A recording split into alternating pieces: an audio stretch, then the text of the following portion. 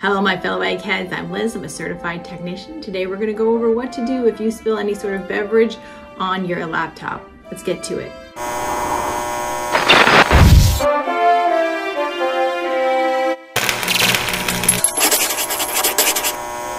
Hello my fellow eggheads, this is Liz. Alright, you've spilled something and you can just picture the droplets inside the components in your computer. It's dreaded liquid damage. So now it is time to clean off your components from any dried liquid or wet liquid. Alright, I'm a certified technician. My name is Liz. I'm going to show you how to do it. First, unplug your computer. And then you want to take the battery out, because what fries components is not the fact that simply liquid is on it. It's the fact that liquid is on it or dried on it when there is power running through it. If you find this video in any way helpful, please like, share, and subscribe. So what I'm going to need is I am going to need some sort of cleaner, like 70% isopropyl alcohol with a microfiber cloth, a toothbrush, and some sort of, I'm going to use a compressed air cannon, but you could also use a hair blow dryer on low and cool, or you could use a can of compressed air. So I'm going to go inside my computer. You will need a disassembly video because each model of computer is different, but I'm going to go inside and I'm going to clean off the damage, because like I said, even dried liquid can cause connections that are not supposed to be there, so when you turn your computer on, it fries. So we are in a crisis situation, my friends.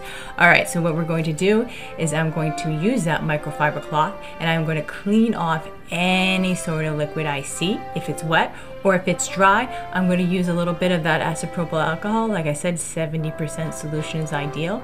You can get away with Windex, but you really need to make sure it's dry when you're done. And I'm going to wipe off any sort of liquid that's either dry or wet, and I need that thing to be bone dry before power runs through it. Okay, and I'm doing all of this while unplugged and not live, like I said before.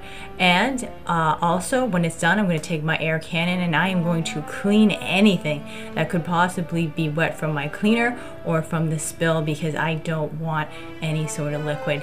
And then when I'm done, I'm going to do any part of my computer that could possibly be wet, because the goal here is to have it be dried, and if there's any liquid, to clean it off if possible, because like I said, that's what fries your computer, is there being dried on liquid or just wet liquid on components that are not supposed to be on there. So I'm going to be very, very, very thorough and do my best to make sure it's dry.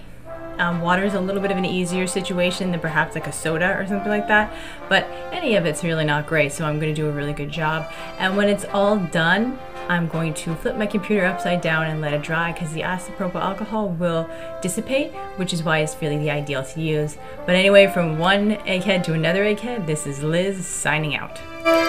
So from one egghead to another egghead, this is Liz signing out.